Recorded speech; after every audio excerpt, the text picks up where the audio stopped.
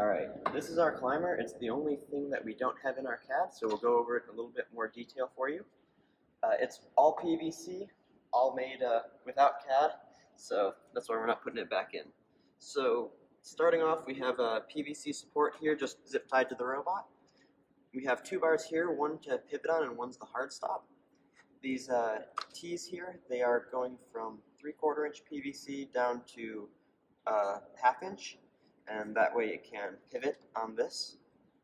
And then we have the same setup down here with another 3/4 to 1/2 inch T for this hook here.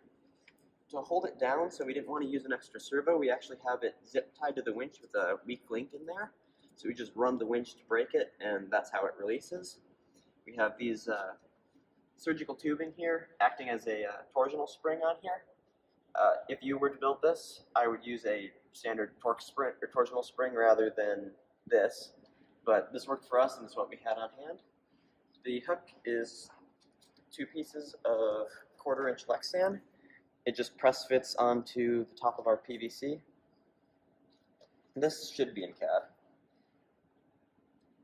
And that way it just falls off when we get it hooked on there.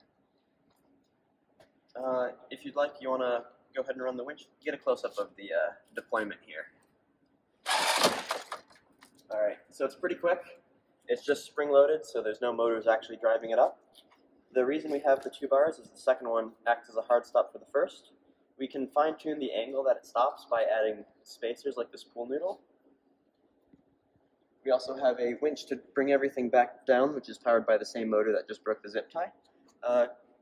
Go ahead and get a shot from over here and bring it down for us. So once the winch pulls up, the lift pulls on and pulls it down. And that's pretty much all to it.